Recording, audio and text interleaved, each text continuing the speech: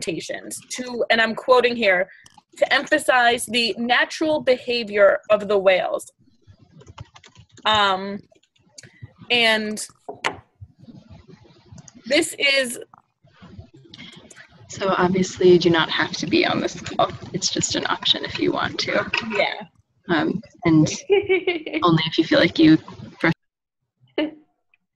There, I think... So, we're good. And this is... So some people are saying it's because of the film Blackfish. But the chief executive of SeaWorld says that it's not because of the activism, it's because of feedback they heard from the guests. And I actually saw personally a lot of people posting on Facebook like, yay, oh my God, the orca presentations are going to be, or the orca shows are over. But that's not actually true. They're just changing them, and they might be changing them for the better. And a lot of people are saying this is also because there's new legislation trying to go through to prevent the breeding of captive killer whales. So they're trying to maybe kind of prepare themselves for if this goes through. Does anyone have any comments, or do you think that this is a step in the right direction? Do you think that this really is San Diego, SeaWorld kind of responding to the activists, even though the CEO says it's not? What do you want to be? What do you want in it? Do you mind if I interject quickly? Just Go. So what we do during these forums is we mute ourselves when we're not speaking in order to just help with reducing feedback. And obviously, if you're unmuted and you want to speak, feel free to unmute yourself, as well as keep an eye on the group chat. There will be little comments here and there, and we want this to be very interactive, so don't hesitate to share anything in the group chat. And we'll also be sending a post-forum survey, so it'd be great if you could write down your email address as well. And I think everyone has done this already, but we love seeing where everyone's calling from, so if you could just put your city down as well. And my name is Julene, so if at any point during the forum you have some technical challenges, feel free to directly message me through that chat feature. And yeah, I'm excited. Sorry to jump in there, but continue. That's good to know. Thank you.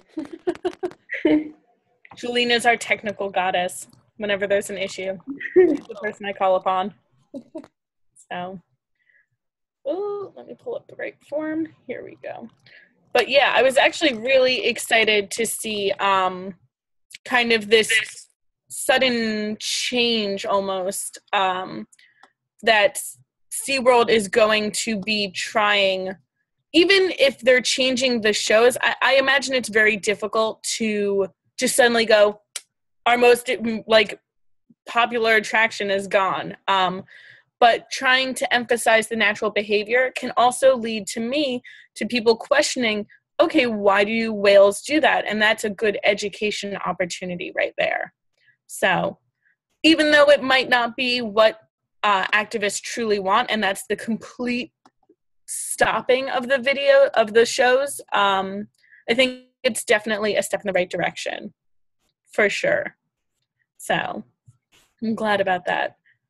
I'm gonna jump to one of the questions that was submitted. The question was concerning the Great Pacific Garbage Patch and how great is it actually? And I'm going to read her little quote because I thought that was the funniest thing. I can't imagine it being a giant island consisting solely of plastic bottles, plastic bags, and plastic toys. And that's actually the part that is, to me, that most people kind of mythicize. It's not really mostly big pieces of plastic. It's actually microplastics that have been degraded either through the sun, it's called photodegradation, or through the fact that it's in a giant current and they break apart. And these small plastics are actually more dangerous than the big ones because things end up eating them and not realizing. And you always see kind of the pictures of seabirds and they have big pieces of plastic, or sea turtles. But what you need to realize is the small fish are going to eat the small plastic, and then the bigger species are going to eat the small fish, and then the bigger species are going to eat those. And it's kind of that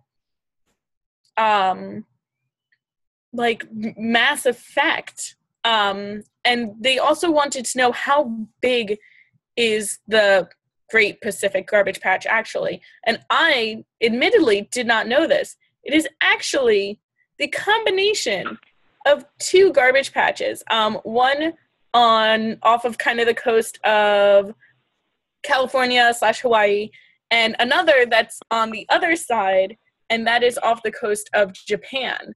And together they form what they call the Great Pacific Garbage Patch. But we actually don't know how big it really is. Mostly because it's the ocean and it moves. There are currents that take things very, very far away. So something that you accidentally put in the ocean in California could end up in Japan, or it could end up like in Hawaii or somewhere super far away. And the other problem that scientists are actually trying to work on right now is the depth. You can actually find plastic several meters below the water. So even if they just kind of took a survey of the top to see how big it was, you also have to account for the volume. So how much below the ocean is this plastic and garbage really going?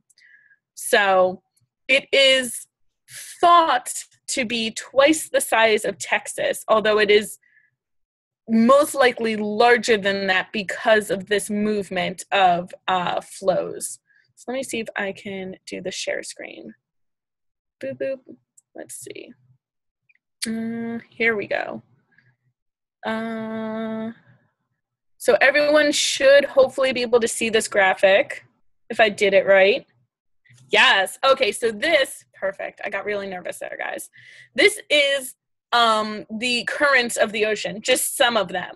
So really, hypothetically, if we look at where I am, which is in New York, so on the east side, something that I put into the ocean could hypothetically end on the other side of the world, which is crazy, thousands of miles away.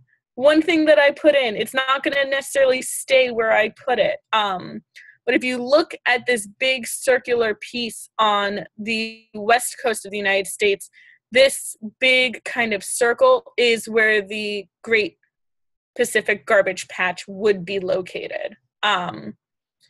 And it's just kind of one of those big problems that if we are throwing things into the ocean, it's not necessarily going to directly affect us. It might affect someone in a completely different part of the world that would never think to throw something in the water as a means of disposal. So that's kind of like my bit of food for thought there. And like I said, I feel exceptionally bad because I'm currently drinking out of a plastic bottle. I will recycle this though. Let it be known. So who's basically accountable? Like because it moves around, it's not specific to one location. Who decides who gets to clean it up?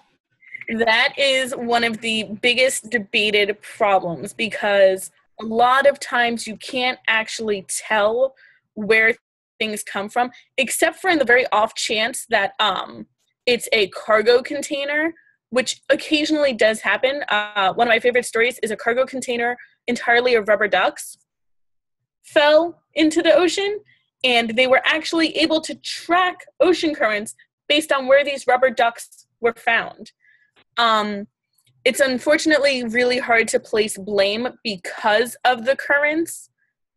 And one of the big problems is usually people are not too lazy, but just don't care enough to actually place the blame anywhere. So it's not a big enough problem yet where someone has to like finally step up and clean it.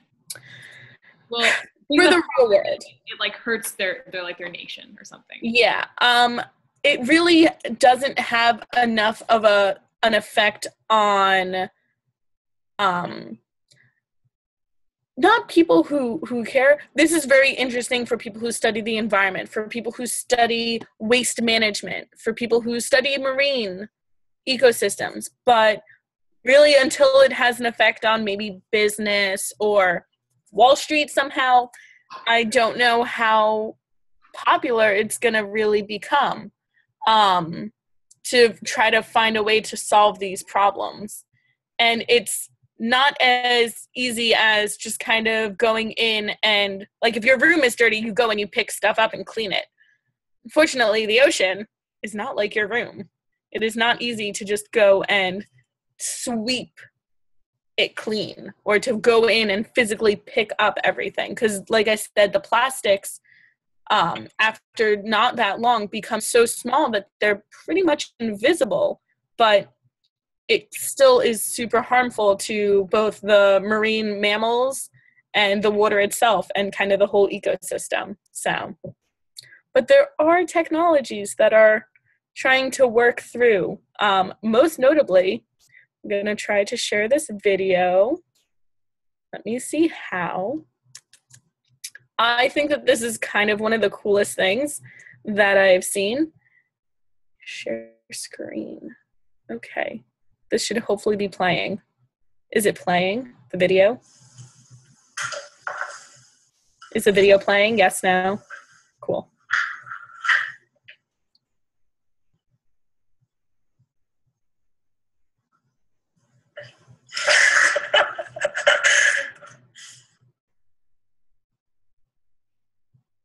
This is a plastic-free water bottle called Uho or Uhu. I'm not really sure how to pronounce it. It is a seaweed-derived membrane. So you hold it in your hand and you like puncture it and you slurp out the water, and then you can eat the membrane, but you can also hypothetically throw it away because it's entirely organic.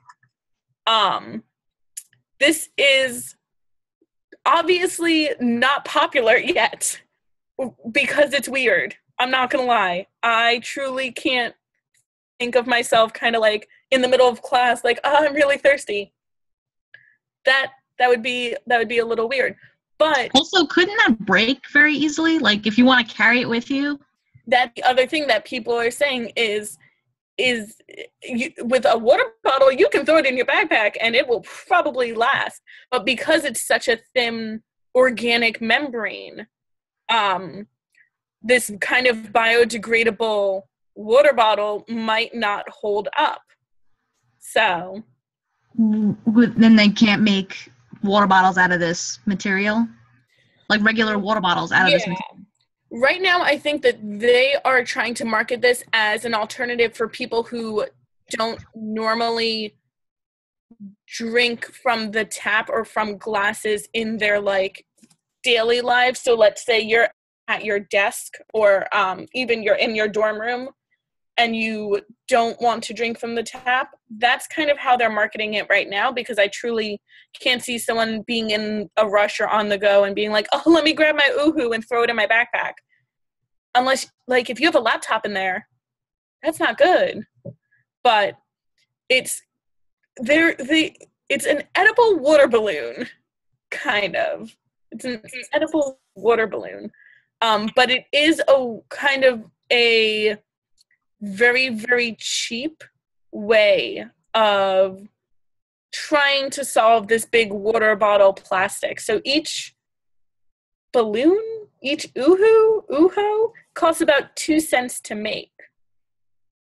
Which, if you think about how much money goes into creating plastics and unfortunately how little return there is, both in economical and recycling, the Uhu might be the future of drinking from water bottles or water balloons.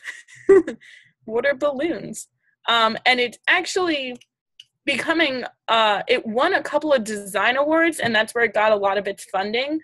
And I believe that they also won the Lexus Design Award, which is kind of a, like, for designs, it's a really big deal. And I think it was the first ever kind of environmental-minded design to win this award, which is really cool. So who knows? We might have just seen the future of solving the plastic garbage patch. I don't know. Does anyone have any other questions or comments about the Great Pacific Garbage Patch? Or Uho? Uho? Who knows how to pronounce it? 'Cause I don't. Does the plastic like leach out any chemicals? I know they're very small, they can get into everything, but like, do they change the chemistry of the water? Yes, they change the chemistry of the water, and they also can change the actual geography of the bottom. I'm sure we're mostly girls over here. And guys, the microbeads in the face washes, those are being banned across the board because they're actually changing the sediment of the bottoms of different water bodies. They're so small, but there's so many of them that they're seeing a rise, and that means that the sea levels rise too. And because they're so small, species eat them. And so the one concern, it's kind of a very weird concern. If the plastic is too big, a species can eat it and either choke, or it can get that sensation of being full, but it actually isn't full because it's not eating anything of nutritional value. But when it's so small, it accumulates, and that can be harmful to them. And when they're still alive, and if they get eaten by a larger species or by their by a predator, it has that kind of bioaccumulation effect. So there's no good size for it, but they do see that if the plastic is colored, if it's a toy, sometimes toys have additional parts. Unfortunately, sometimes lead is a popular component of toys still from outside of America, sometimes even in America. They do see it can change the water chemistry. And if we're seeing it with such small amounts, and I use that term very loosely, what happens in 10 or 20 years when we continue to put more and more plastics in the water? So, Isn't it possible that people are eating plastic at this point? Like, because it's in the fish, so we are eating them. Yeah, we're definitely eating plastic, which is pretty gross. Even if you think about the fact that we put a lot of our foods in plastic containers, like, I don't know how true this is, but like my mother would always be like, don't microwave your plastics, because in her mind something happened to the plastics, and either something would leach into my food or like bits of plastic would break off. But pretty much everything that happens in our environment comes back to us in one way or another. And unfortunately, we're so ingrained in plastics that we're eating them too. We're eating the things that eat the plastic. So, no fun. So, let's see. Boop, boop. There was something else. Let me see if I can pull it up.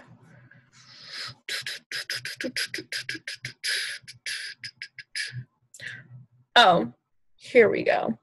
They also are finding that these plastics are harming the vegetation of the ocean, because there are so many tiny little pieces of plastic that it's actually making the water cloudier. And that means that not enough sun is getting in, and these plants that are so used to a certain amount of sun aren't getting it.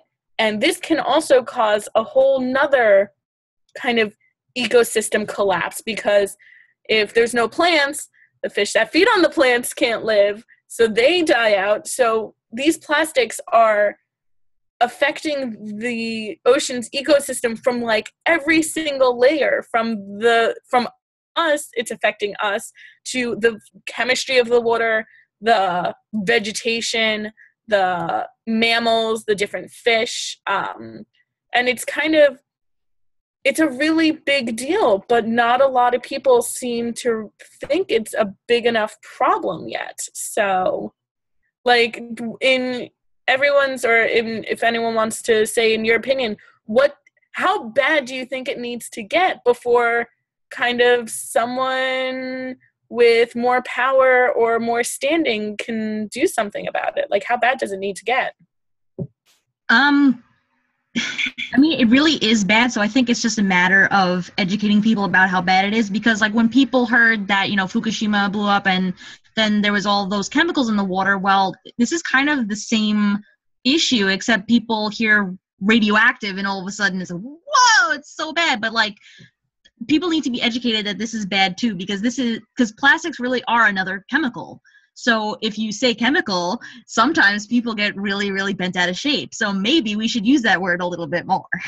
It's all about education, because if people don't hear about it and they don't know about it, like, there's no way that they're going to know that there are these garbage patches or anything like that going on in the ocean, because we can't see it. And for a lot of people, they need to see it in order to believe it, really. So education, totally. I agree. Do you think that we're not using the word chemicals to kind of not necessarily protect the public, but to keep them at ease, because plastics are such a big part of our world, our economy? Like, I like to consider myself environmental, but I can see on my desk at least 50 different plastic things right now. And there's no way I could stop it unless I want to write with a quill and like some ink one day. Well, I mean, I don't think it's about not using plastic at all, because it really, I mean, like you said, it really does like run our economy. I think that if you get to the public and people stop littering and people are a little bit more conscientious about how they deal with their garbage, and even about local governments or whatever, about how they deal with their garbage collection, where they're putting it, and recycling, of course, how we can get people to be on more board with recycling, and so less plastic garbage goes into the actual garbage. It goes to a recycling plant. So I really think that this is everybody's issue, and everybody needs to make a difference. Like, this is one of those things where everybody needs to do it. So it really is an education thing, but I don't think that you have to completely annihilate plastics. Like, it's kind of we can have our cake and eat it too, a little bit. We just really need to be not so apathetic about everything. I could not say it better myself. I agree. People, if you scare people too much, they kind of shut down. Like, they don't think they can do anything anymore. So like, there has to be a certain level of optimism and how they can change it. But it has to be like visible change. People are very visual. Like, it's like this weird situation. Yeah. No, absolutely. I know when I used to do marine education at Riverhead Aquarium, it was all very positive, like, you can make a difference, and if you make this difference, it will make a difference. And just let them know that as long as they're doing this and they're doing the right thing, that it will be fruitful. And it will be but everyone's got to do it. It's kind of like that. But you can be optimistic about it. It's not like, there's nothing we can do, don't say that. Yeah, it's hard to close distance between like the immediate problem and you. It's like, but I feel like also if we consume enough plastic and becomes like a legit health issue, then it probably increases like insurance rates, and then that will probably like lead policy change. Like, it always has to like happen on such a catastrophic. Well, at least how a lot of things get changed has to happen in a very big way. It's not like a slow, gradual. You gotta hit them in the pocketbook. Yeah, that's what you really gotta do.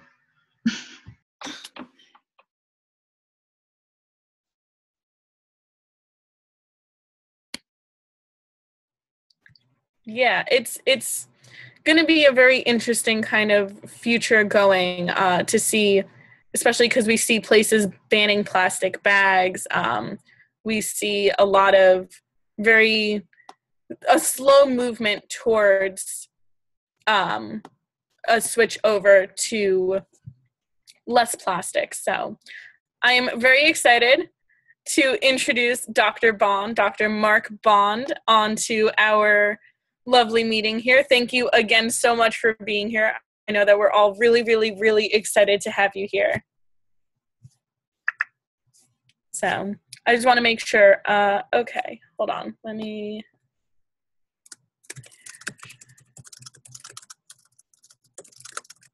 I just want to get him sound.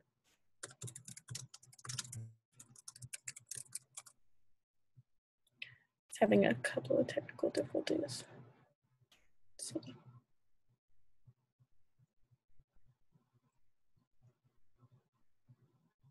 Just want to make sure he can hear us. If he's able to hear us, but we can't hear him, what he might want to do is sign out and then rejoin and make sure to click join by computer audio. He can't hear us. Oh, okay.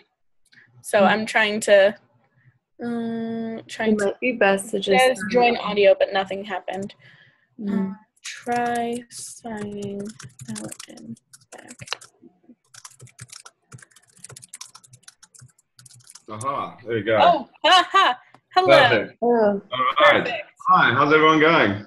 Good, good. Thank you again so much for being here. No problem. Sorry I was a bit late. I'm at a conference in Panama right now, and the last talk overran. All good, all good.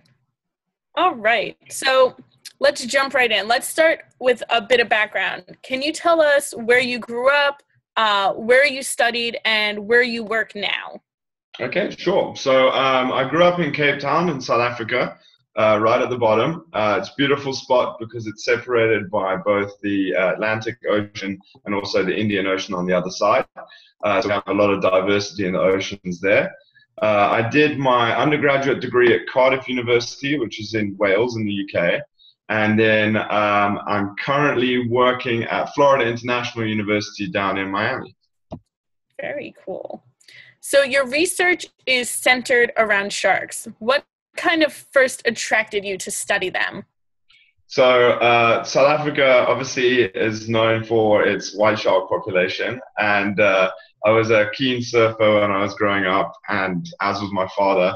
And so we always kind of saw sharks in the media basically when people were getting attacked. And so I think most boys want to study sea creatures or monsters and dinosaurs and things like that. And obviously we don't have dinosaurs anymore, so sharks are the next best thing. Cool. And then after that, I was able to go to Bimini in the Bahamas. And that's kind of where I learned to do most of the research. And that was my first kind of break into the research world, and then everything went from there. Very neat. So all of us at 10 by 20, we're about promoting Sustainable Development Goal number 14, which is to conserve and protect our marine resources. And we want to bring awareness to marine protected areas and kind of how they go to this fulfillment of SDG 14. In your opinion, what makes marine protected areas such a great tool in the conservation of oceans and its biodiversity? That is a good question. So actually the kind of marine protected areas, in my opinion, are a great idea, but they're still not widely accepted by the broader scientific community as being the best solution to all of our problems. I think the strength for marine reserves is the fact that it's an area where we can stop or prevent any human activities from disturbing the ecosystem. So ecosystems are incredibly sensitive, especially in the marine world, because they're so heavily connected. And so just to have an area where we don't have any fishing, because fishing is one of the main things that we're seeing that's causing damage to the marine environment. Also no development, so we're not dredging up mangroves and things like that, and also no oil and gas extraction. So just to have a little pocket of security is a great thing. We know that they work really, really well for slow-moving or sedentary species such as lobster, conch. So from a fisheries management perspective, they're great because they can be these little pockets where those species can benefit and then spill over and actually help the fishery, as well as being a a conservation of biodiversity hotspot. But we don't really know how well they work for things that can move large distances, such as sharks and stingrays. So a lot of the research that I'm doing now is trying to dictate or trying to determine whether or not marine reserves are an effective tool for the conservation of sharks and rays, and is it species specific, or could we use this as a widespread approach? How big do marine reserves need to be for sharks and ray conservation? Do they need to be in certain habitats? Do we only conserve coral reefs, or do we conserve the pelagic or the deep water environment? So these are questions that we have to answer before we can conclusively say, yes, they are a great tool for shark and ray conservation. But they definitely seem to benefit the marine ecosystem as a whole if we're kind of looking at it as a broader picture, not specifically for sharks and rays. Yeah. So why are sharks so important to the ocean's ecosystem?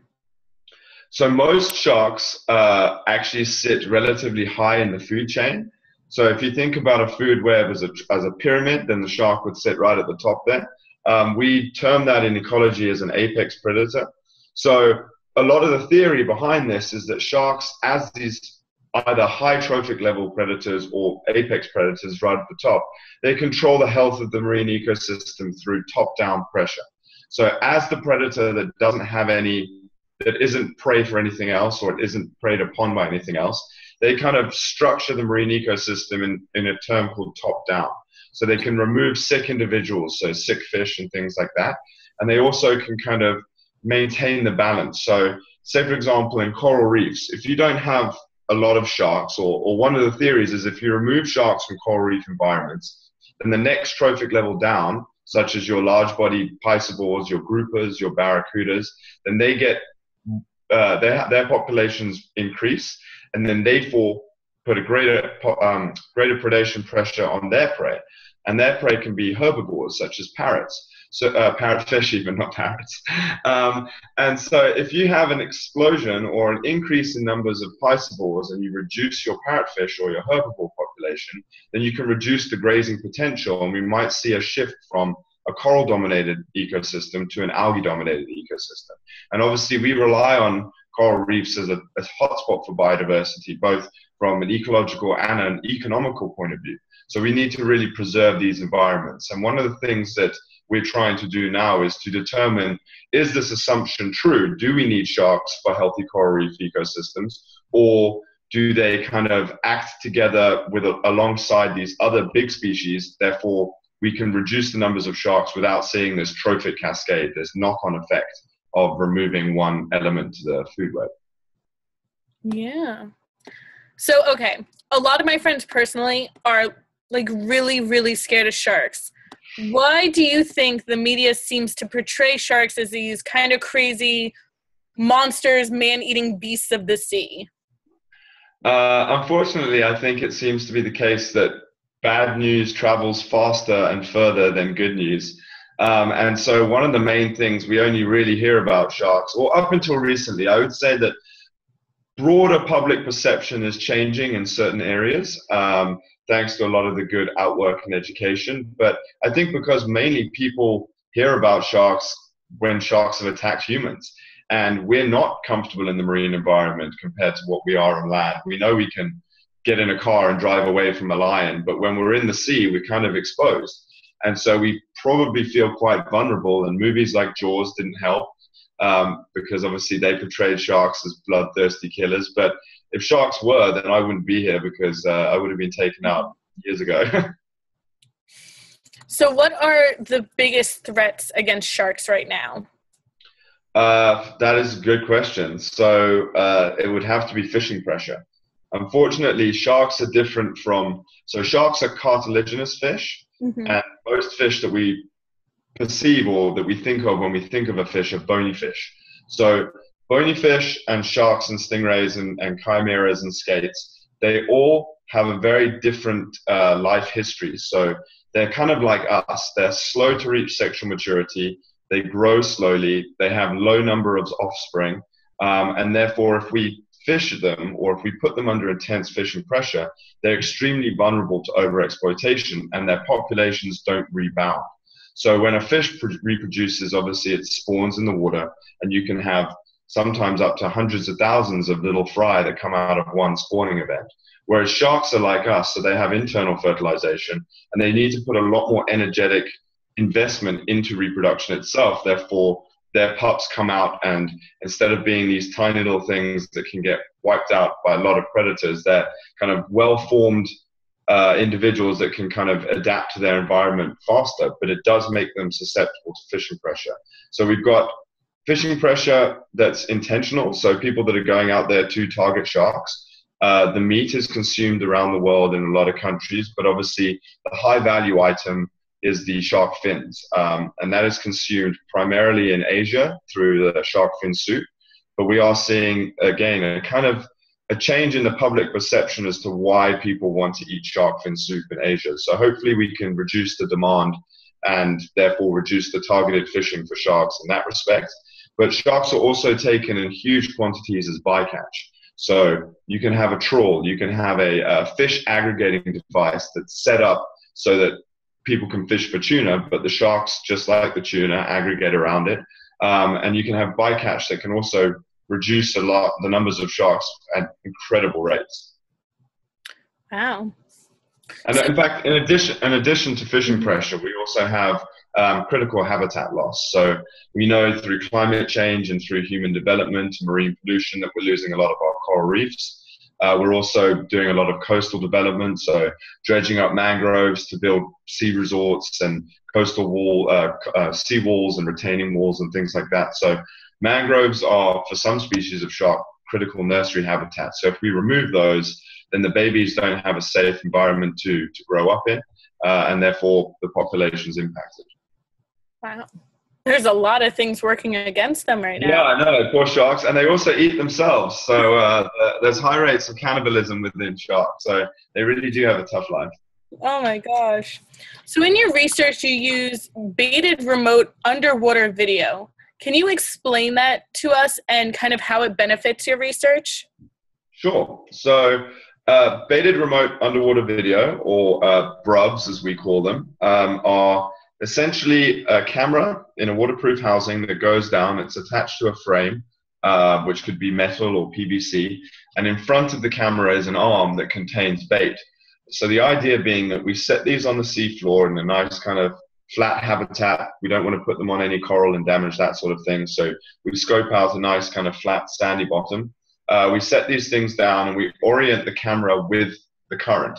So anything that smells the chum slick or the smell of the bait will follow that smell up the odor corridor and then eventually get filmed on camera.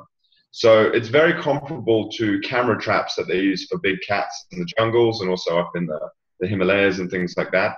And I think the strength of BRUVs is they're easily scalable, so you can put them in pretty much any environment except for really poor visibility. They're not so great.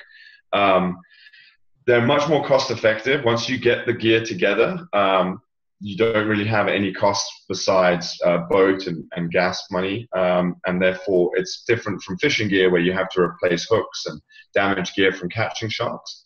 And the cool thing about them is that it allows us through the video to catch a lot of data without actually having to catch the shark. So they're perfect for employing in areas where we don't want to damage the ecosystem, like marine reserves, for example. And the video is an incredibly strong tool because not everyone's fortunate enough to be able to go into the marine environment and see what's down there themselves. And so by being able to take that video to areas and show school kids or people that don't go out to the islands where the coral is, show them what they have and give that kind of sense of pride. And that goes a long way into kind of educating and making the public aware of things and hopefully generating support. Yeah, I've seen some of the videos and I'll show one in a bit, but it's awesome. It's so cool. I want to see it like on a big screen IMAX. So we're actually at the very beginning of a very exciting project called Global Finprint. And it's going to be the first global assessment of reef shark abundance using a standardized gear. So we're going to use these baited remote underwater videos, and we're going to target a minimum of 400 reefs around the world, focusing on coral reefs, and we're going to generate these indexes of relative abundance. And that will show us, that will go a long way into answering these questions. Do marine reserves benefit sharks? Do we see higher numbers of species of sharks inside marine reserves compared to fish reefs? If so, what species?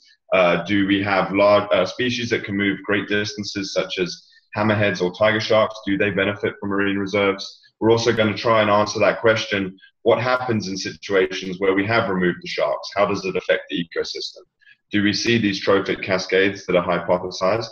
Or are ecosystems able to adapt to the loss of top predators and things like that? And so this project will be rolled out over the next 3 years. It's from a grant from the Paul Allen Foundation.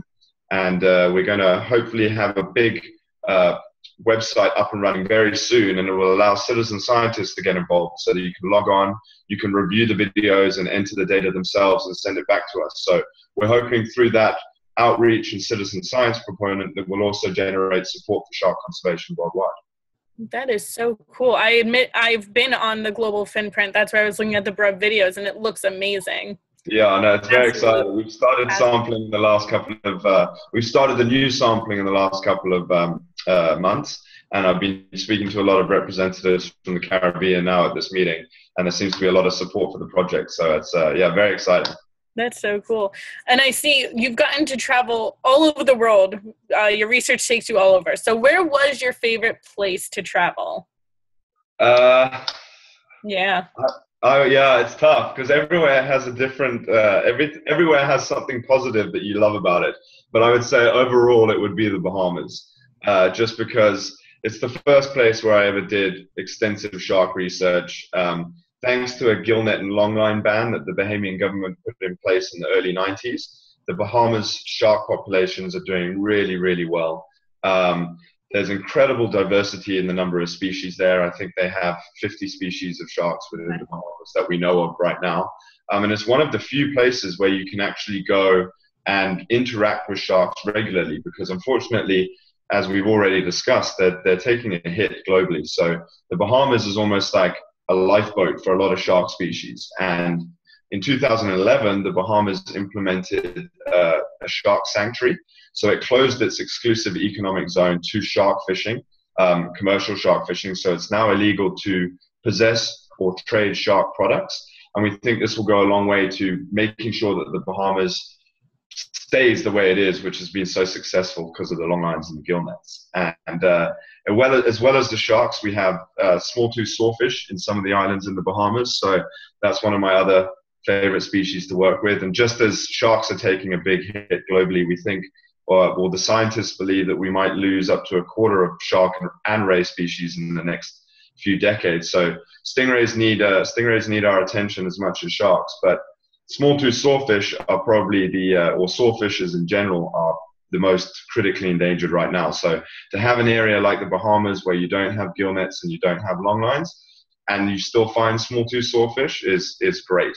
We're working hopefully with the government shortly to try and increase protective legislation for small-tooth sawfish in the Bahamas.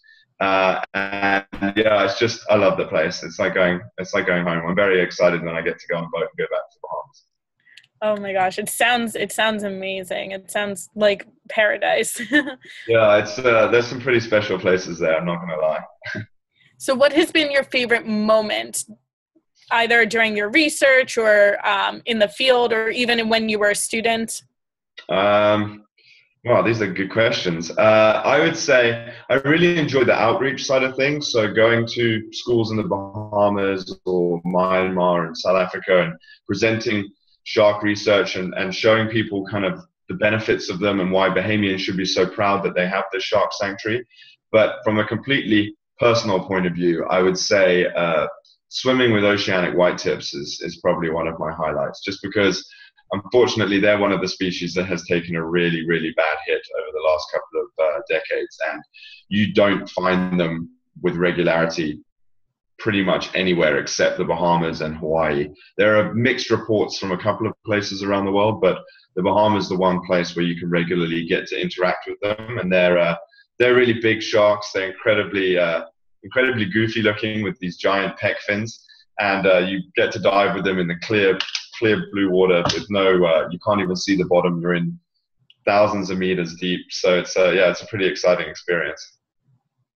So everyone, involved in this 10 by 2020 campaign is really passionate about conserving the oceans. If you could give us one or two kind of messages to pass on with friends and family, what would it be? I think it's just education and awareness. Like you've already touched on, a lot of people see sharks as these big killing machines, and therefore they're not particularly worried when they see that we're fishing them out on such a huge scale globally. But we need to understand what their role is in the ecosystem. And although it seems like an almost unmanageable task, it's very easy as one individual person to make a difference. You could go to schools and make a presentation, or you could sign up to support research, or get involved, speak to your local ministers or government and try and increase protection for sharks. I know a lot of the states in the US have had shark fin bans recently, so you can't get this trade in shark fins. So just as us as individuals, we can still make a difference. We shouldn't be overwhelmed by the scale of the problem. And so I would say education and awareness is one of the keys to making progress in this battle. Awesome. Yeah, I agree 100%. Definitely education and awareness, because if you follow what you see on the TV, you would think sharks are only there to attack you or to hurt you. So. All right, I have some questions that were submitted in. Okay. How are sharks influenced by changing sea temperatures? Wow. So again, that's actually something I was just talking about downstairs in the conference. So we don't really know. We know that this could impact their prey, because fish seem to be equally intolerant of changes in sea surface temperatures that we're seeing with climate change. We've had cases of 2 different species of sharks that were separated because they each preferred different temperature waters. But because of climate change, their habitats have now overlapped, and we've seen a hybrid species. So there's 2 types of black tips in Australia, and they've now reproduced together and have created a new species of shark, a hybrid of the 2. So that's one example that you can think of right off the top of the head. But also, changes in sea surface temperature and ocean acidification as a result of climate change is going to heavily impact our coral reef environment. Most of our shark species are found over coral reefs, or coral reefs are extremely important to their prey. We're seeing a lot of damage to coral as we speak right now. We're in one of the worst El Niños that we're going to have seen since probably 1998. So we're going to see a lot of change through that. And we still need to put a lot of research efforts into figuring out what are actually going to be the consequences of climate change. Obviously, rising sea levels could increase shark habitat, but that's probably one of the least things that we're going to have to worry about. We really need to worry about the temperature and the pH, the ocean acidification. Yeah. And then another question we got was, why shark fins? What seems to be, why are they so popular? So it goes back into Asian cultural heritage. So back in the Ming Dynasty, the emperor believed that he embodied the spirit of whatever he consumed. And so sharks were obviously seen as kind of the top predators in the ocean, the fearsome warriors. And one of the things that's most signature about sharks is their teeth and their fins. And you wouldn't really enjoy eating shark teeth, so shark fins seemed to be the next best option. And so that was kind of where this mystique around shark fin soup came from, and it was only ever revered or consumed by the wealthy because it was extremely expensive. So therefore it became a status symbol. So just like driving a Mercedes-Benz, only the top class people could access it. And so as you had a growing economy, as the Asian markets improved and more people became wealthy, they wanted to show off their wealth and they wanted to live this lavish lifestyle. So shark fin soup was consumed on a broader scale. It's often held at weddings. The Chinese government have actually just put in austerity measures. So they've stopped shark fin soup being held at any formal government functions. So that's been hugely huge win for the conservation efforts there, and hopefully they'll continue that. But yeah, it's still a big problem. Over 100 million sharks are killed every year, and we've learned about their reproduction, and we know that they can't sustain this fishing pressure. So if we reduce the fin market and we reduce the demand and the cost of fins, then people won't see it as this easy way to make money, because right now shark fins can be extremely expensive. You can get, like, hammerhead fins can go for up to $600, $800. And so it's almost like as much money as drugs. And so we're seeing cartels. I was just speaking to a guy from Costa Rica now, and he said that a lot of the cartels and the mobs are involved in shark fin trading because there's such huge profit margins. And it's not, you don't have sniffer dogs for shark fins like you do for cocaine or other things that they can make money off.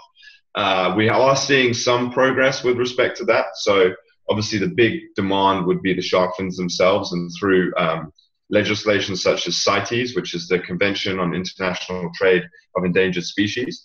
We've had success at the last meeting with the 3 species of hammerheads, poor beagle and oceanic whitetip, joining Appendix 2, which means that you're not allowed to trade those fins. So hopefully that will eventually reduce the amount of those particular species in the trade itself. And hopefully we'll be able to list some more shark and ray species in the near future and keep that momentum going. So hopefully if we reduce the demand, then we won't need to have the supply, and we'll hopefully have people putting less pressure on sharks for their fins. Wow. There's like a shark fin mafia. Yeah, I know, really. That's a pretty good way of putting it. That's crazy. All right, last question. So does human interaction hurt the sharks in any way? We know that with some fish species, touching their skin can be harmful to their immune system. Is it the same with sharks? So we don't know what it is from the immune system. So basically whoever sent in that question was kind of alluding to the fact that some fish have this mucus on them. And this mucus coating is what keeps them protected from germs and things like that, because the ocean has a ton of bacteria in it. And so that is not quite the same for sharks. Sharks have very, very tough skin. It's been used as leather and sandpaper in the past. It's incredibly resilient to bacteria. You don't see sharks that have fouling on them. So you never see sharks with barnacles like you do with whales. They never have algae growing off them like sea turtle shells and things like that. And that's to do with the structure of the dermal denticles on the shark itself. So it's almost like you have thousands and thousands of fingernails laid on top of each other. So it's not one continuous surface. It's just lots and lots of little bits. So we call those dermal denticles. And that kind of gives the shark skin this strength and this kind of ability to not have things foul on it. So touching sharks wouldn't be dangerous from a biological standpoint, as in bacteria and infections, but it shouldn't be done just because we shouldn't be harassing animals in their natural environment. If we were walking down the street and someone ran and jumped on your back, you'd be a little bit upset. So it's obviously not a good way to do anything, is to kind of harass it in its own environment. Unfortunately, we do see some people on TV kind of glorifying it from a macho standpoint, but anyone that's in the conservation business and that wants to see good, solid ecotourism and good conservation progress shouldn't really be touching sharks. There are examples such as little baby nurse sharks that you can have in a touch tank, and with limited interaction, that would be fine, and it would go a long way from an educational point of view. But I wouldn't be recommending anybody going into the natural environment, grabbing hold of sharks or touching them or pulling on their tails, because if you end up getting bitten, that's pretty much your fault. Yeah. Thank you so much for taking the time out of a really busy schedule to talk to us, to kind of give us this insight into not only sharks all over the world, but how marine reserves and marine protected areas can actually be beneficial to that species. So thank you again so much. No problem. You're very welcome. And thanks everybody for caring about this subject matter, because it's obviously very close to my heart, and hopefully we'll continue the good progress that's already being made. Definitely. Later on to our Facebook page, I will share the global fin print.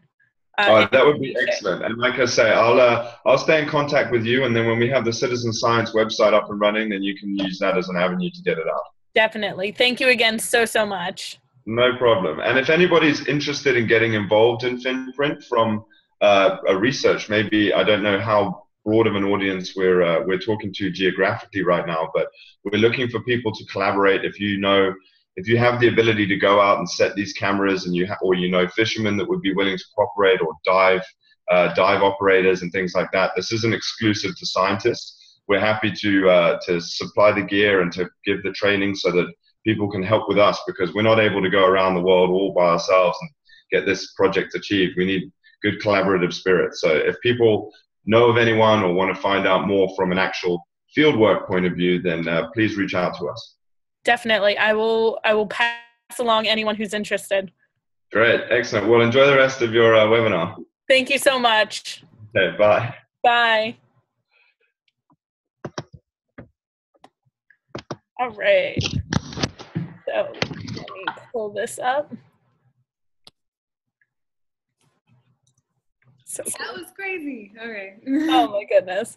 All right. So this is one of the things he mentioned, the BRUV. Let's see. And this is one from the Global Fin Print Vimeo, and it's the Bahamas Shark Sanctuary.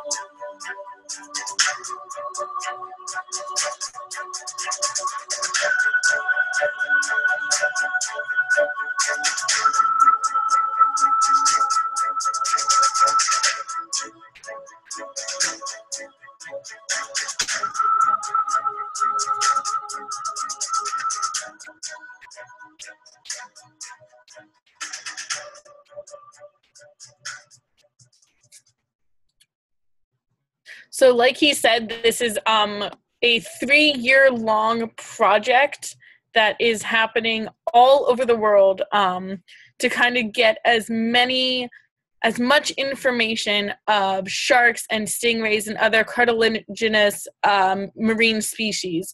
So if anyone knows anyone or themselves want to participate, if you shoot me an email, Facebook message, I can definitely pass along that information. Like he said, they will give you directions on how to do it. They send you all the supplies.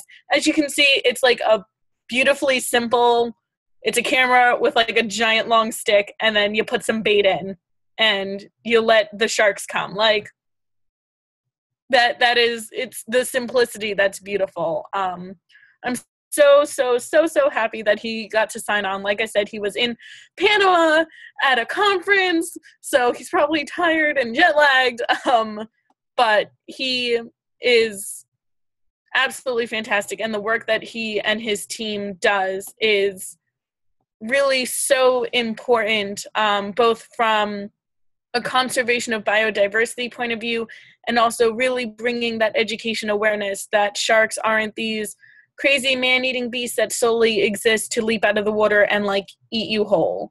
And it's very true that I honestly was scared of sharks for a little bit there. I saw Jaws and I thought that I was going to go into the water, and if I had like a little paper cut on my finger, I was going to get eaten by a shark. And it wasn't until I really confronted that fear and read books on sharks and really watched like National Geographic on sharks that I realized the media was kind of skewing what we thought, what we really should be thinking about sharks. So, myth debunked. Very happy about that.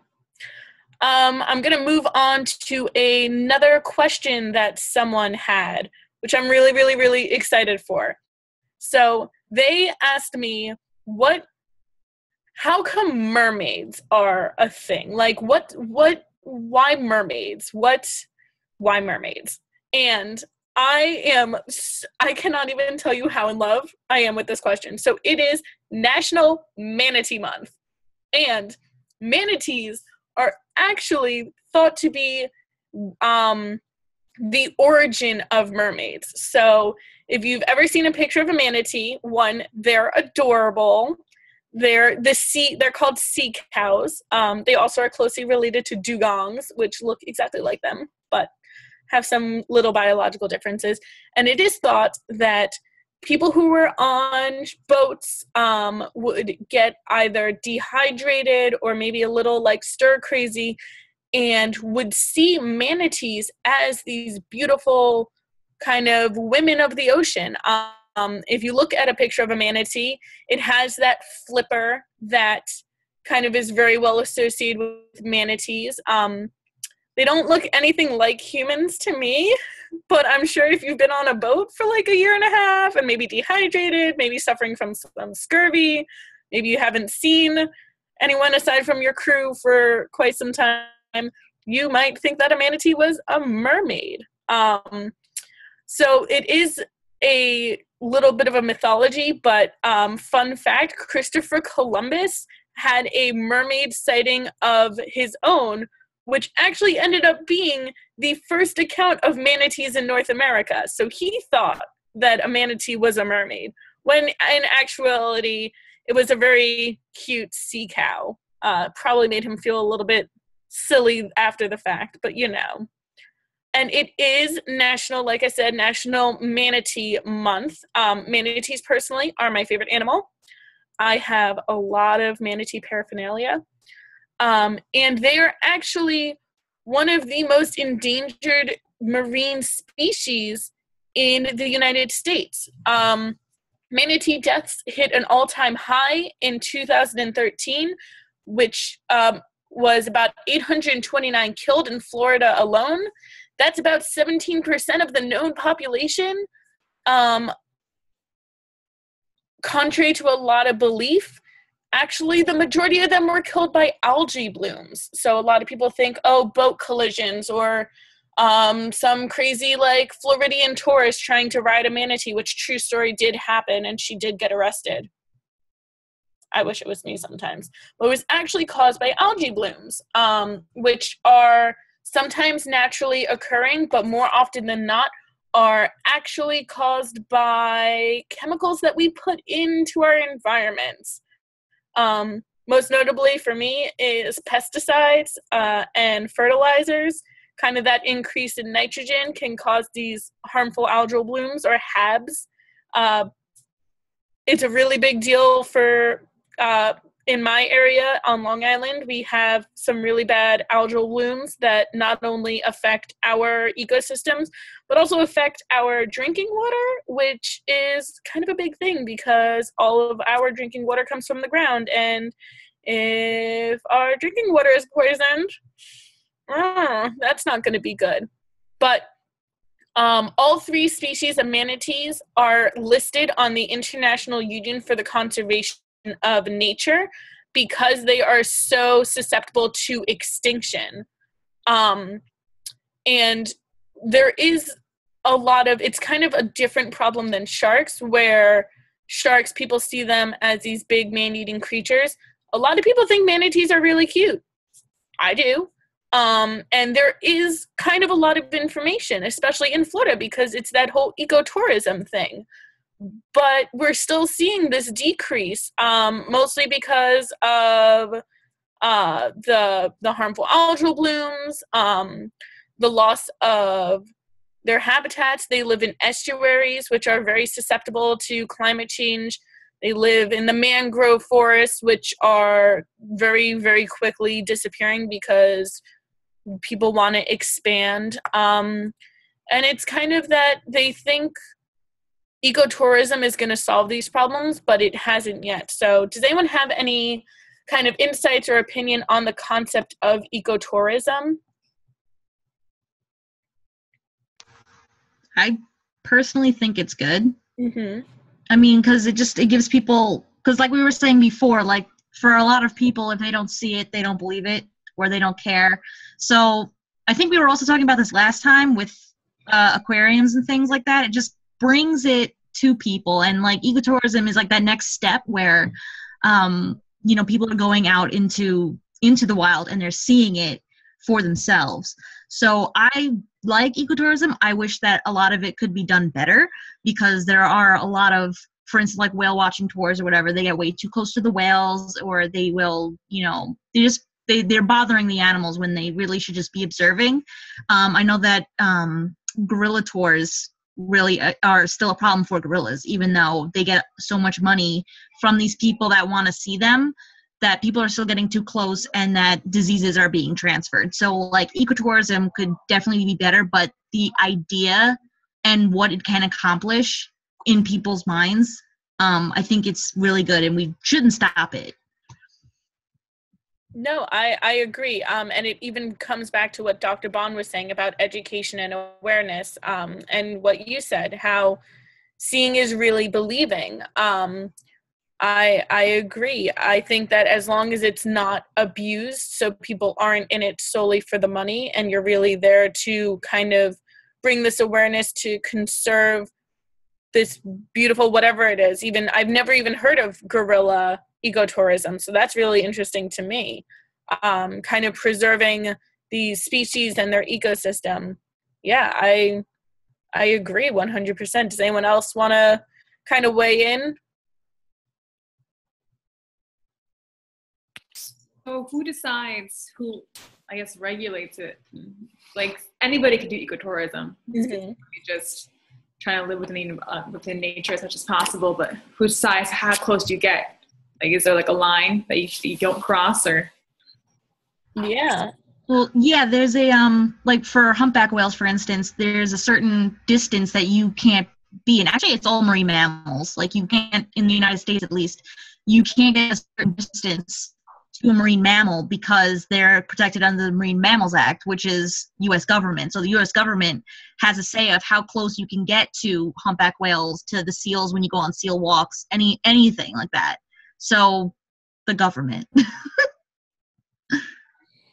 Do you think that ecotourism is going to increase in popularity, especially as we see kind of this decrease in biodiversity, so these places are kind of becoming more and more special? Or do you think that people are going to get maybe a little tired of this nature, let's go and do some good on our vacation?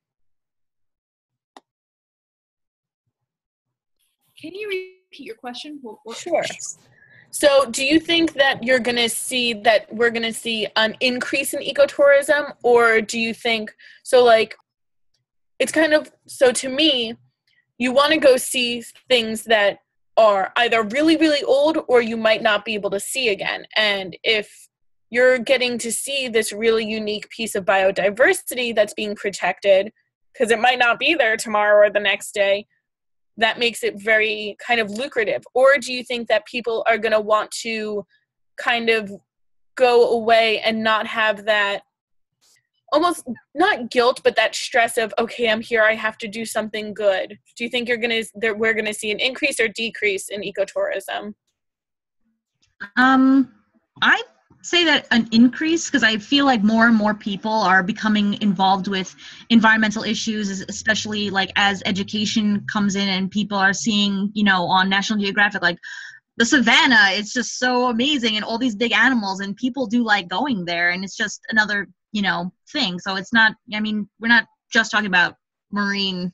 I know I keep on bringing up like land things, but it's the same concept. I think that it will increase, especially if our economy, if economies in general just get better and people are wealthier and they're able to go out and do those things. But even with like national parks and things like that, people use those all the time. That's tax money and whatnot, so people still go out into the wild places and they do those things. So ecotourism is like also the next step from that. Like, I know out in Montauk that they not only have whale watching, but they also have the shark cage dives. You can go out and see sharks on Long Island, so it's not like you even have to go that far. So I think it would be an increase. I mean, I don't know if you were saying that people would get bored of it. Was that what you were saying? Not necessarily even bored, just like, okay, so I have a friend of mine who is planning on going away for the winter, and she was debating between going to like Italy, or there's an ecotourism in Costa Rica that she's interested in.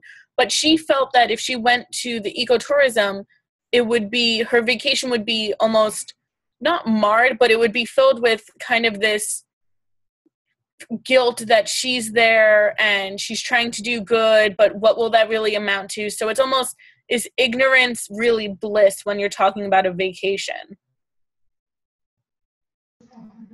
Oh, I don't know, because my parents, they go to the same exact place to go kayaking every year, and they just love it. And it's not, and there's plenty of information about, the bald eagles that they're trying to bring back or whatever. And, as long as you're having that good message that, hey, this place is really good for bald eagles, and you can see them now when you go kayaking, and everything is going well. Like, I don't really feel like it's, to make you feel bad.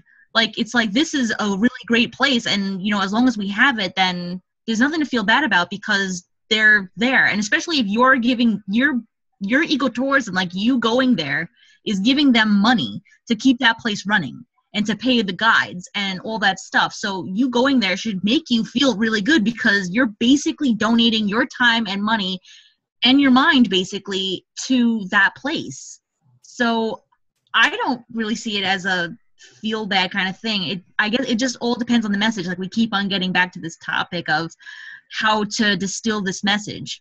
Mm-hmm. Yeah, so I think that positivity is a good thing, because you don't want people to go there and then feel bad on their vacation. Like, they spend a lot of money sometimes going to the Antarctic and Fiji and all these other places that have these amazing things. Yeah. I've never thought of it that way, and I really do agree with that. Definitely. So let's see. Okay. I had a question come in about what is being done in the U.S. about illegal fishing, because I know that last time I talked a lot about kind of a worldwide perspective of illegal fishing and all that, and I did not have an answer until like a week ago. Obama actually just signed in what is called the Illegal, Unreported, and Unregulated Fishing Enforcement Act, or the IUU Fishing Enforcement Act, which is super amazing.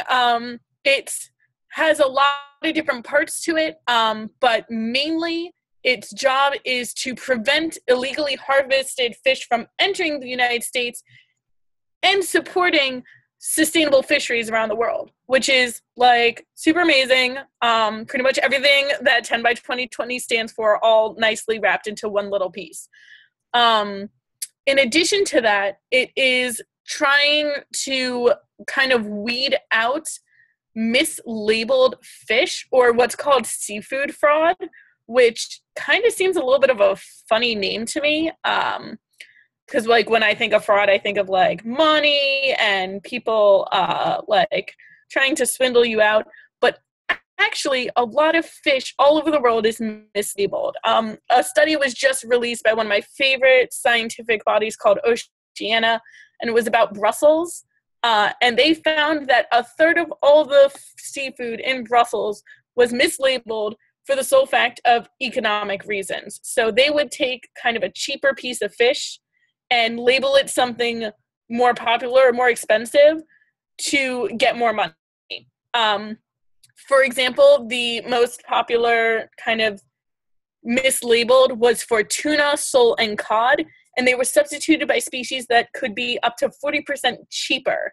So people would be buying, like, from restaurants, the cod or the sole or the tuna, and they'd be actually eating who knows what. But unless you're like a super foodie, like I know, I wouldn't know the differences. If you gave me a piece of fish and told me it was cod, I'd be like, cool, great, thanks, food. And it was found that sushi restaurants are the number one place where these kind of fraudy fish were found. 54.5% of the fraud was found in sushi restaurants, which kind of really, really freaked me out because I really like sushi. So now I have to kind of rethink that. But it's crazy. Like, if you're at a restaurant, you're going to assume that if you order whatever, they're going to give you whatever. Like, if I order a burger, I'm not going to get the pasta. Like, and that's something, okay, I can tell. But even, like, if I was to order one fish, I expect to get that fish back. So it's really trying to be a little more strict on seafood fraud, which is a really big problem, not only in the United States, but worldwide. And once again, it's like the shark fin mafia. What? Like, that was crazy to me. So this is going to be really interesting to kind of follow through this new legislation, because it's kind of one of the first of our kind. And it's really important because with this, the United States is actually joining the Port State Measurements Agreement, which is a global agreement which I think 13 other nations have ratified and will be legally binding once we reach 25. But it prevents vessels carrying fish that have been caught illegally from entering the United States ports and keeping illegal product out of U.S. ports. So if your boat is caught, let's say in 2015, with illegal fish, you cannot come into the port in 2017, in 2020. You're done. You're done. If you are found with illegal fish on your boat, you are done, which is kind of a really big deal. That seems like what we were talking about the other day about enforcement and really like carrying a big stick. Like, that's just what you have to do sometimes. You really got to be, a hard ass. Yeah, no, I agree. I was so surprised, I'm not going to lie, that the United States has agreed to join this because it's such a big statement, especially when you think of all the seafood restaurants in the United States and like everywhere else that carries fish. But it's a really big kind of movement, and I think it's definitely a step in the right direction. There's also been recommendations about strengthening domestic enforcement authorities to address IUU fishing and fish products that have already entered the food chain. Because right now, a lot of the fisheries law in the United States focuses on at the dock enforcement. So kind of catching it before it gets in. But what happens when it accidentally does get in? Kind of keeping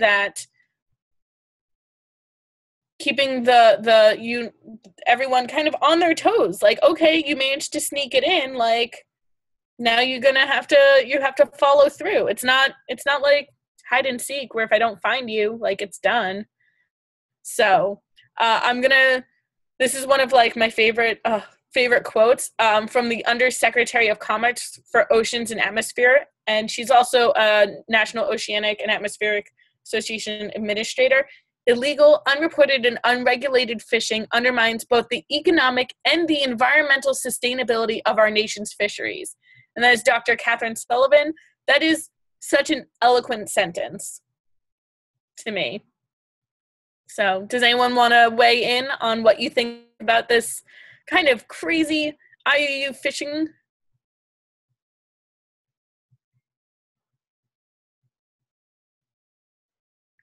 That's fine. Would you be able to type out that quote in the group chat? Yeah, absolutely. Awesome.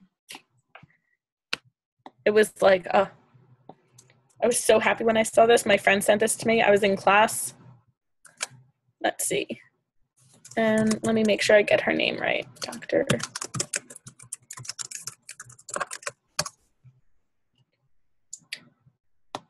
She actually has another quote Combating IUU fishing and seafood fraud is critical to sustaining the resilience of our global oceans fisheries, to leveling the playing field for the United States fishing and seafood industries, and to protecting the United States' reputation as a leader in sustainable seafood. And I think it is so important that she mentioned environment, she mentioned policy, the economics, because like I'm sure I tire myself out saying this, the ocean is not just an environmental issue. It really is political, economical, social. And as kind of the powerhouse that we are, the United States should be a leader in sustainable seafood. But if we continue to let unsustainable or illegal fish in, it's kind of throwing that all away. So I was so happy that I saw that. I was so excited by that. And I want to kind of wrap this up on like one of the best notes in the world. For anyone who was at MCC 2015, at that time in August, it was found that 2.12% of the world's oceans were protected in some capacity. And the goal by 2020 is to have 10%. We know that there have been a lot of advancements between August and now, different countries pledging parts of their ocean, even adding on to parts of their ocean for protected. And someone asked me like, well, what's the current percent? And I didn't know. And it was just like a couple of weeks ago that the University of British Columbia released a study that 4% of the world's oceans lie within marine protected areas, which means that between August to November, we have seen nearly doubling. It's not 10% yet. It's not even half yet. But the fact that in only a couple of months we've seen it jump from 2 to 4% is absolutely out of this world phenomenal. Representatives met back in 2010 about the speedy loss of diversity, and that's kind of where this 10% by 2020 amount came from. Back in 2010, it took until now to get that as a sustainable development goal ratified. And 10% in no way is enough, but it is such an amazing start. And to be at that 4% right now is, honestly, it's historic. People are really taking Sustainable Development Goal 14 seriously. And even this is considered a basic global goal, but you have to start with the basics. You can't build a pyramid if you don't know how to stock Lego blocks. So this is like a crazy good number. Some people are unhappy because they see it as, oh my gosh, 4%, you said 10%, you're less than halfway there, but really you don't get anywhere without that positivity. And I see it as, hey, from August to now, we've doubled our percent amount. And that is pretty much unheard of. And while some of it, not all of it, is this no-take that is marine reserves, the protection is still there, and the laws guiding the protection are still there, and the policies that are there. So I am just like, I am so happy, and I'm so happy that someone figured out that between all of the things that were determined in the last couple of months that we have added 2% of our ocean. That's a lot. 71% of our world is ocean. 71%. 2% of that is 4% now is protected. 2% in the last couple of months. Like, mathematically, that's a lot. That's a lot. So I'm really, really, really excited that I got to share that, and I'm glad that people are really taking the ocean seriously from every standpoint, whether you're here for the fact that you like the ocean or the smell, or you're here for the policy, or you're here for the manatees, because honestly sometimes that's why I'm here. But yeah, does anyone have any last minute questions or comments? You can either write in, speak in, ASL in.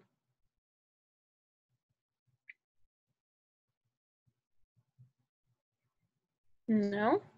Cool, Julene. You I have any- a question. Oh, yeah. Can you guys Yes. hear me?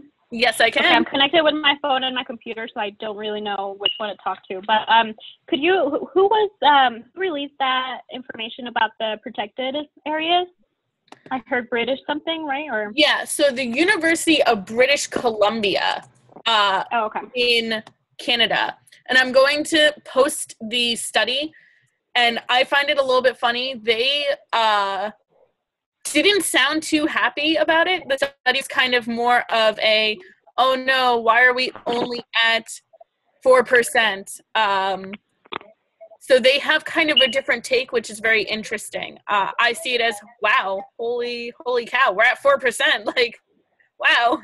So, yeah, here, I can actually even send. I'm going to put the link in the group chat, but I will also post the link into the Facebook page and at my next email blast for anyone who isn't signed on right now. So, Thank you. no problem. I have a comment about the 4% thing. I'm actually really surprised. Like, I was kind of being a pessimist about it, and I kind of didn't think it was going to happen, kind of like the lowering of carbon emissions thing. So I'm actually really, like, excited to hear this, because I didn't know that until right now, that we had 4%. That's really awesome. Like, I really didn't think it was going to happen. Honestly, I was really touch and go for a little bit, and, like, I am actively involved in this. I really only started to be involved in Sustainable Development Goal 14 back in June, and I saw 10%. And like I said, I know that 71% of our ocean, like, is the world's surface. I was like, wow, 10%, that's a lot. That's like a lot. And I was really skeptical, but then I learned that we're already like 1/5 of the way there. Like, all right, we have 5 years to get 4/5 of the way. That's like less than 1/5 a year. I was like doing the math in my head, like calculating it out to see how like really viable it was. And then I saw how much countries and people are really caring about really like getting this goal and this sustainable development goal and fulfilling it. And I was like, wow, people are so passionate about this. And it wasn't just marine science people or environmental science people. It was policymakers. It was sustainable development. It was all different sorts of people. And I was like, wow, this is amazing. So I was honestly equally surprised. Equally surprised. Any other questions or comments from anything from the forum? Nope.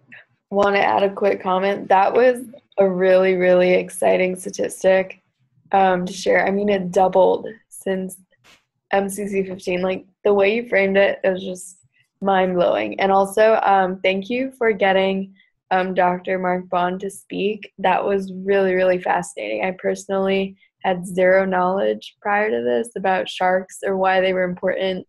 And I'm excited to just start spewing fun facts to people about this. I'm definitely going to bring this up in daily conversations. And I took some notes of action steps that he mentioned and that you mentioned, and those will be included in the email as well as the post-form blog post.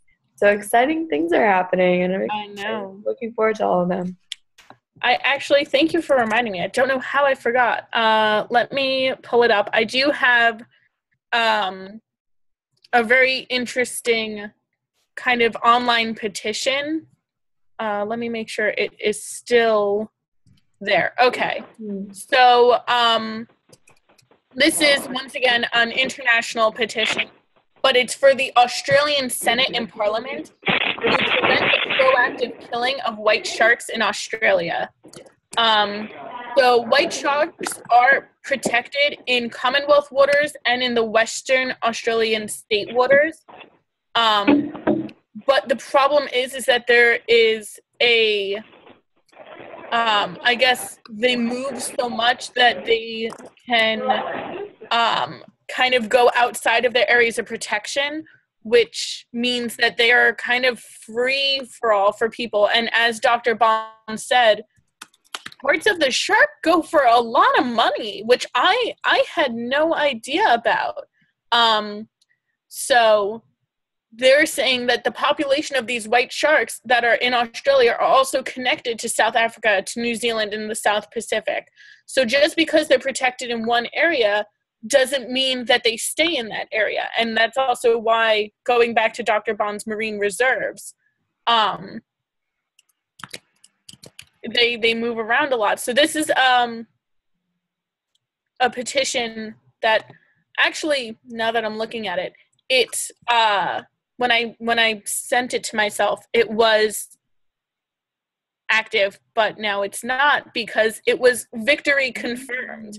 So the Australian Senate decided to prevent the killing of white sharks in Australia.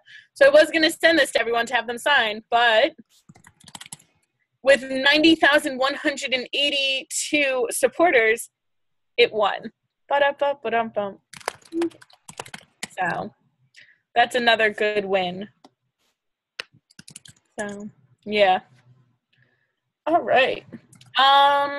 If, like I said, if anyone has any questions that you think of at 3 a.m. or 2 a.m. or whatever, everyone here, I'm pretty sure, has my email. I will send it out again. And if you're not connected with me on Facebook, that is my Facebook name, same as my real name. You can contact me at any time with any questions. If there's a burning question that you have that you want addressed in the next global forum, which will be in January, taking December off because holidays, but more importantly, finals. Let me know. And as always, please, please, please share our website, our Facebook, because really bringing the education and awareness. And since everyone here, sneak peek, there will be a fun kind of contest for December. So be on the lookout for that. Awesome.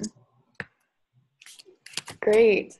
Thank you so much, Emily. That was another wonderful forum. I hope you all had a great time and learned a lot. And hopefully, our gears are starting to turn after this slightly philosophical debate on ecotourism. It's something I'm going to continue to think about.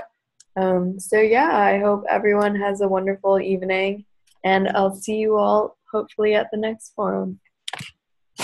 Bye, everyone. Bye.